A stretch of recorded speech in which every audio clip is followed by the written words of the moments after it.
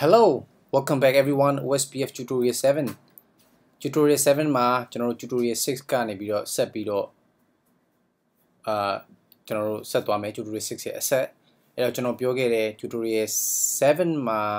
ဒီမှာ EBGB run မယ်ဆိုပြီးပြောခဲ့တယ်ဒီ data center နှစ်ခုကိုကျွန်တော်တို့ဒီ data မှာရန်ကုန် data center နဲ့ စင်ကာပူ data စင်ကာပူကနောက်ထပ် bank တစ်ခုက EBGB ကိုသုံးပြီးတော့ကျွန်တော်တို့ဒီ band နှစ်ခုကိုကျွန်တော်ချိတ်ဆက်မယ်ဆိုပြီးတော့ကျွန်တော်တို့ဆုံးဖြတ်လိုက်ကြ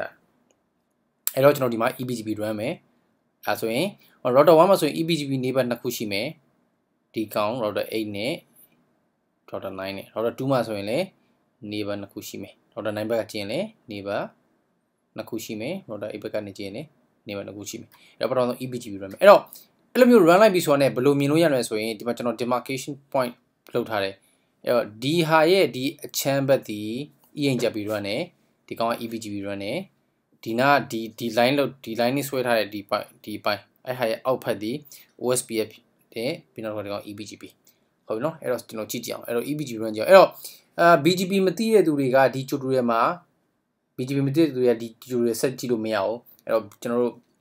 BGB tutorial series မှာ BGB ကိုတွားပြီးတော့အရင်လေ့လာပြီးတော့မှ BGB tutorial 5ခု6ခုလောက်လေ့လာပြီးဆိုလို့ရှိရင်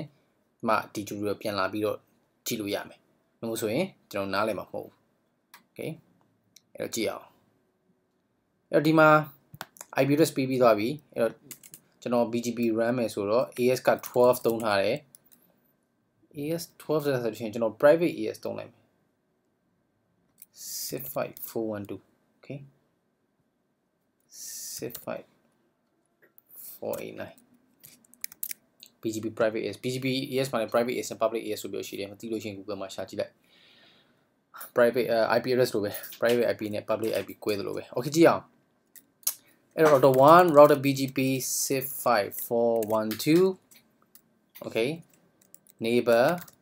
က router 1ရဲ့ neighbor ဒီ 18.18.18 တော့ဒီဘက်က2ဖြစ်မယ်ထင်တယ် router 8က Yes 18.18.18.2 Okay Error neighbor 18.18.18.2 remote ESD 65489 now the neighbor တခုက 19.1 ကဒီ neighbor so 19.19.19.2 remote ESD 65489 okay that's it router 2ကမှာလဲ router BGB 65412 neighbor ကဒီကနေကြောင်းကြည့်မယ်ဆိုရင် 28.28.28 segment 28.28.28.2 remote ESC 65489 neighbor router 2ကနေဒီကောင်သွားမယ်ဆိုရင် 29.29.29.2 remote ESC 65489 alright okay ဒါဆိုရင်ဒါ BGB neighbor show IP BGB summary ကြည့်မယ်ဆိုလို့ရှိရင်မ up သေးဘူး active ဖြစ်နေတယ်ဘာကြောင့်တော့ဒီဘက်မှာ configure မလုပ်ရသေးဘူးဒီဘက်မှာလုပ်ကြည့်အောင်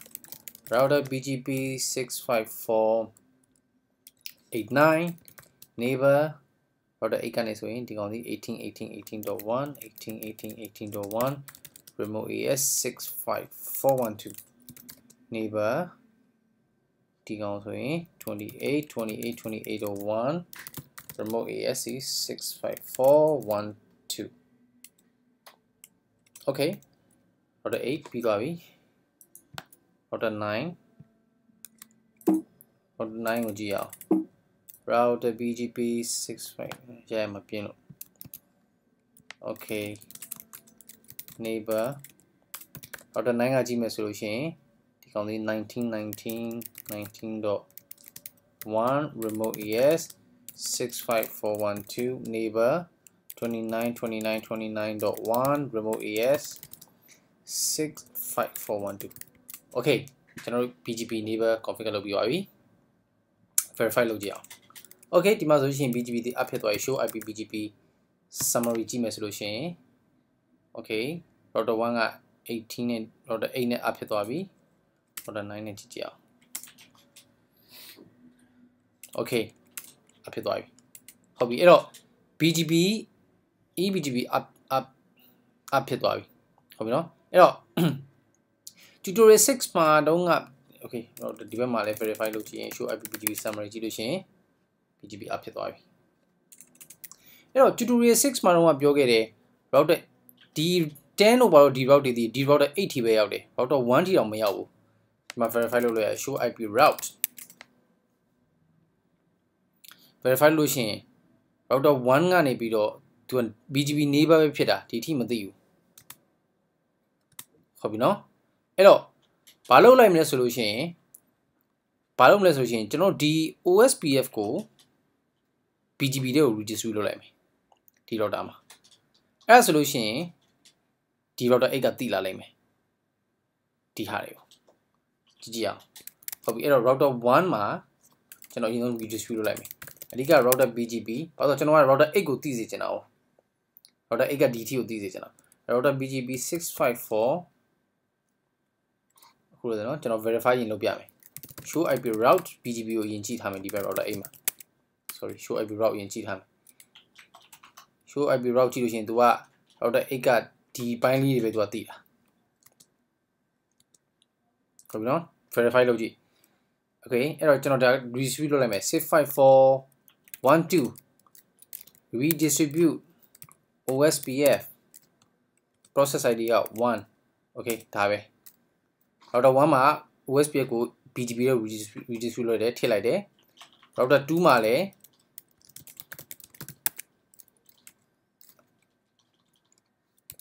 65412 redistribute OSPF 1အဲ့တော့ထည့်လိုက်ပြီဆိုတာနဲ့ဒီ OSPF ဒီ BGP တွေကိုရောက်သွားပြီအဲ့တော့ကျွန်တော်ဒီမှာ verify လုပ်ကြည့်အောင်အဲ့တော့ဒီမှာတွေ့မယ်ဒီမှာဆိုရင်တွေ့လား BGP route တွေတက်လာပြီအဲ့တော့ router 8ဒီဘာအနေနဲ့သိရလဲဆိုရင်ဒီခုန1ဒီ route တွေဒါတွေအကုန်လုံးကိုသူက BGP အနေနဲ့သိသွားပြီ router 8ကဒီမှာကြည့်ဒီ segment တွေအကုန်လုံးပြီးတော့ဒီ route လေးတွေဒီမှာ3 4 5 9ကလည်းထုံးစံနိုင်မယ်တည်သွားပြီ verify လုပ်ကြည့်တွေ့လိမ့်မယ် okay တစ်ခုချင်းစီ verify လုပ်ကြည့်ဟုတ်ပြီအဲ့တော့ OSPF ကို BGP တွေကို redistribute လုပ်တဲ့အခါမှာ router 8ကဒီခေါင်းတွေအကုန်လုံးကို BGP အနေနဲ့တည်သွားပြီဒါရှင်းတယ်ဟုတ်ပြီအဲ့တော့ဒါပေမဲ့ router 1ကလည်းခုနလိုပဲလုပ်မယ်ဆိုရင် router 1ကလည်းဒီ10တို့11တို့12တို့သူသိရမှာလေအခုတော့ဆိုချိုးအပဲတော့ကြည့်ရင်မသိဘူးဟုတ်ပြီနော်အဲ့တော့ဘာလုပ်ရမလဲဆိုရင်ခုနပုံစံတိုင်းပဲဒီကောင်ကြီးရဲ့ ENGP ကို EBGP ကို redistribute လုပ်လိုက် router 8နဲ့9မှာခုနဟာတိုင်းပဲ config router BGP 65489 redistribute ENGP ဘယ်လောက်လဲ88 that's it router 9မှာ router BGP 65489 redistribute ENGP 88 okay အဲ့လို redistribute လိုက်တော့ဘယ်လိုဖြစ်သွားမလဲဆိုရင်ဒီဟာကြီးကိုဒီ route တွေကို EBGP ကို redistribute လုပ်လိုက်တယ်ပြီးတော့ဒီနှစ်ကောင်က EBGP နေပါလောက်ထားတယ်ဆိုတဲ့အတွက်သိကြတဲ့ဒီ router 1ဒီထိတိသွားပြီ BGP အနေနဲ့အဲ့တော့ကြည့်ကြအောင် router 1 verify ပြန်လုပ်ကြည့် okay ဒီမှာဟုတ်ပြီနော်တိသွားပြီဟုတ်ပြီအဲ့တော့ကျွန်တော်တို့ရဲ့ URL ချက်ကဘာလဲဆိုရင်အခုတော့ router 1ကဒီထိတည်တယ်အဲ့မဲ့ကျွန်တော်တို့ URL ချက်က router 1ကဒီထိတည်ရမှာမဟုတ်အဓိကကျွန်တော်ဒီ branch ဒီကနေပြီး all the way here ဒီထိတည်ရမှာ URL ချက်ကဒီကနေပြီးဒီထိကို communicate လုပ်လို့ရမှာအခုတော့ဒီကနေပြီးဒီထိရော route ကိုတည်သွားပြီဟုတ်ပြီနော်အခုတော့အခြေအနေမှာအဲ့တော့ဆက်ကြည့်အောင် okay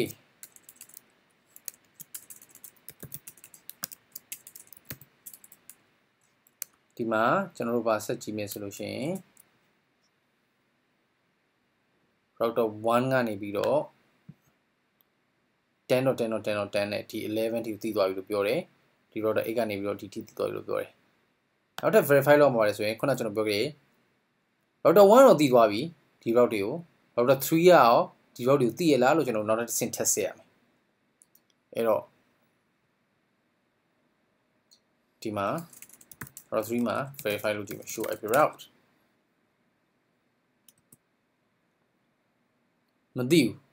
okay router 3ကဒီဟာကြီးကိုမသိဘူးဟုတ်ပြီနော်အဲ့တော့ကျွန်တော်ရှင်းရမယ့်ပြဿနာတစ်ခုထပ်နောက်ထပ်တစ်ခုထပ်နောက်ထပ် configure တစ်ခုထပ်လုပ်ရတော့မယ်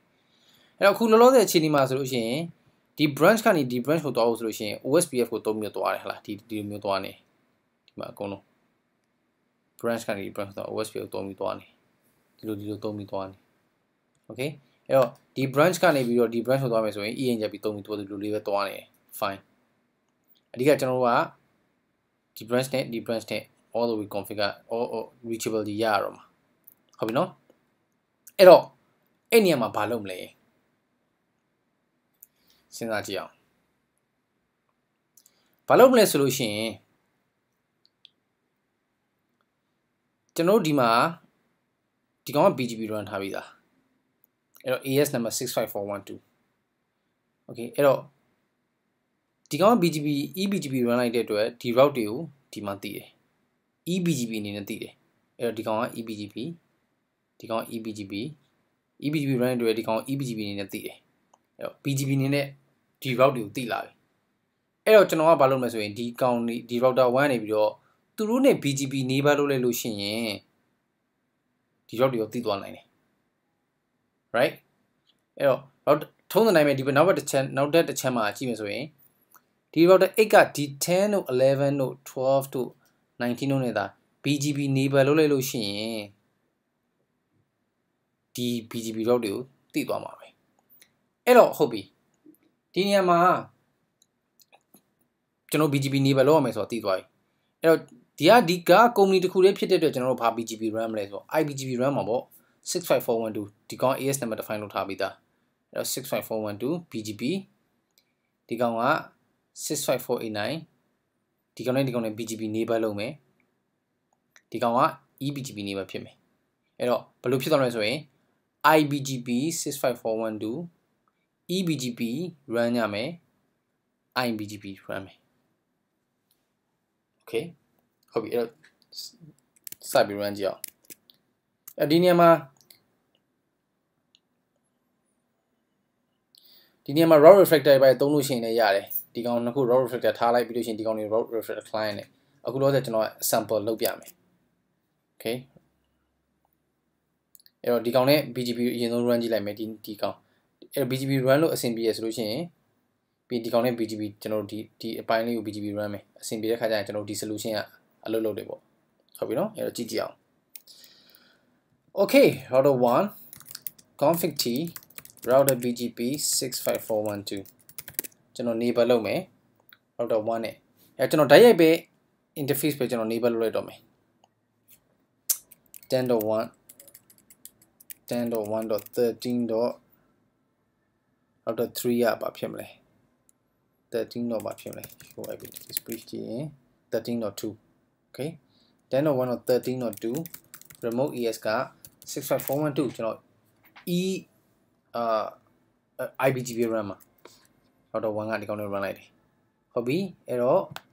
ဒီကောင်လေးနဲ့ဒီကောင်ထပ် run မယ် router 2နဲ့ config t router BGP 65412 neighbor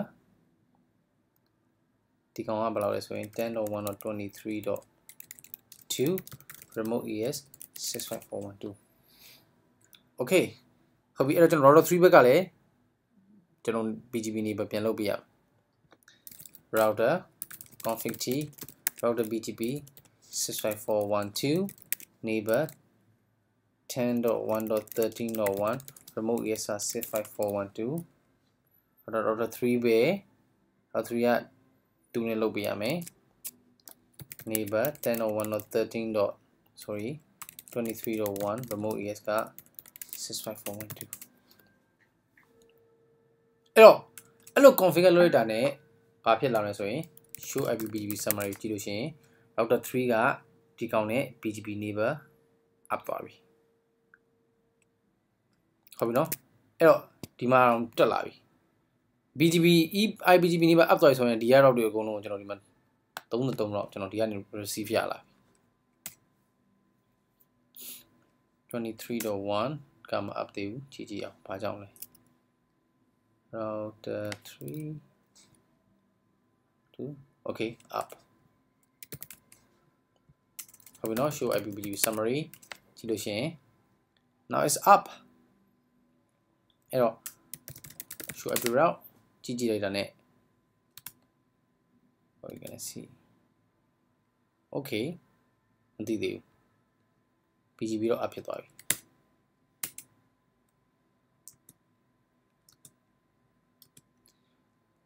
okay အဲ့တော့နောက်ထပ်ဒီဘက်က BGB up ဖြစ်သွားပြီဒီကလည်း route တွေ receive ရပြီဆိုတော့ကျွန်တော်ဒီဘက်မှာလည်းတစ်ခုစမ်းကြည့်မယ်ဒီဘက်အဲ router အခုလို့ဆို router 3ကနေပြီးတော့ဒီကောင်လာရောက်ပြီဆိုလို့ရှိရင်ဒီ solution သာအဆင်ပြေပါလို့ရှိရင် router 4 5 6 7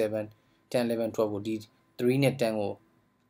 follow လုပ်ရတဲ့ အကုန်လုံးအဆင်ပြေပါမယ်အဲ့တော့ဒီမှာကြည့်ကြည့်အောင် router 8မှာ configure လုပ်ကြည့်အောင် router 8မှာ config t router BGP 654.89 neighbor 192.168.8. ဒီကောင်ဘယ်လောက်လဲဆိုရင် 192.168. maybe 2 ဖြစ်မယ်ထင်တယ် okay remote ES က 654.89 router 8မှာပြီး router 8နဲ့10 9နဲ့10နဲ့လောက်ရမယ်ဆိုတော့ config t router BGP 654.89 neighbor 192.168 9.2 remote ES 654.89 okay အဲ့တော့နောက် router 10ကျွန်တော်တို့ဒီကောင် router 8ကနေ10ကို neighbor လုပ်ပြီးပါပြီ9ကနေ10ကို neighbor လုပ်ပြီးရဆိုတော့10လှည့် router 10 config t router BGP 654.89 neighbor router 10ကနေတော့ဆိုရင် 192.168.8.1 remote ES 654.89 neighbor 192.168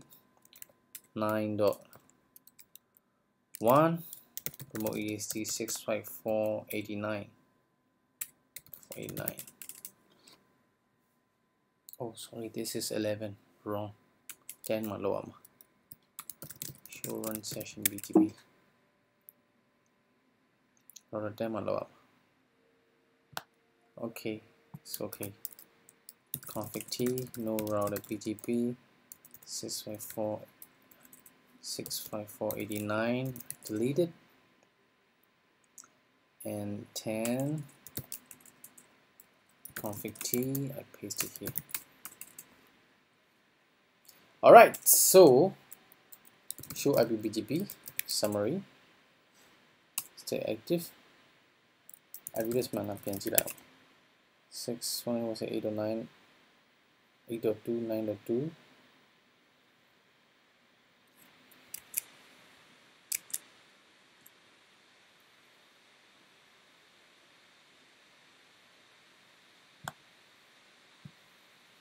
okay now neighbor is up show IPBGP summary okay အဲ့တော့ဒီကောင်ကြည့်ကြည့်လို့ရှိရင်တော့ 10 က show IP route လို့ကြည့်လိုက်တာ ਨੇ ဒီဆိုတော့ e ရင်ကြပြီအနေနဲ့ဒီ route တွေအကုန်လုံး e ရင်ကြပြီအနေနဲ့သိတယ်ဒါပေမဲ့ကျွန်တော်တို့ဒီ route တွေကို BGP အနေနဲ့မသိသေးဘူးဟုတ်နော်အဲ့တော့အကိစ္စကိုရှင်းရဘယ်လိုရှင်းမလဲ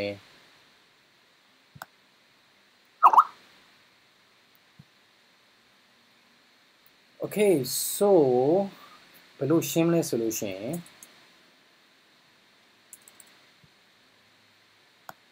tutorial က I think it's now already 20 minutes အဲ့တော့ next tutorial မှာကျွန်တော်ဆက်ကြည့်အောင် alright so အရင်ဒီ tutorial ဆက်ပြီးတော့ type ပြလို့ရှိရင်အရင်ညာဝါပြီးတော့ဆက်လို့ရမှာမဟုတ်အဲ့တော့ကျွန်တော် next tutorial မှာဆက်ပြီးတော့ကြည့်အောင် okay so thank you very much everyone and see you in the next tutorial